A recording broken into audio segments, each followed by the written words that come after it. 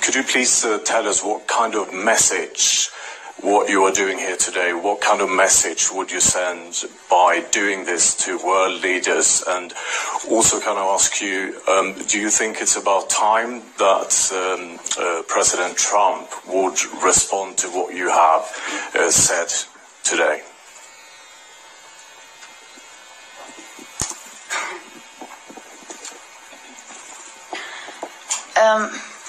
I think... I'm sorry, what was the first question? What's the message you would like to send to our leaders by doing what you are doing? I think what we want to send is... The message we want to send is to say that we have had enough. And anyone else wants to answer that question? I can't speak on behalf of everyone. Anyone wants to answer about the message to world leaders? Okay. What about President Trump? He's here today. Do you think he should respond in any way?